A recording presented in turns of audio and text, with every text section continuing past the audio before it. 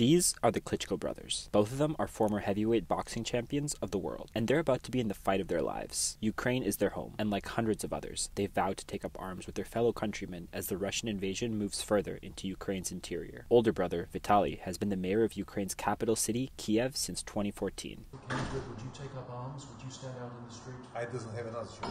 I have to do that. Younger brother, Vladimir, enlisted in Ukraine's reserve army on February 2nd. Seeing my country is geopolitically struggling, so I'm right here.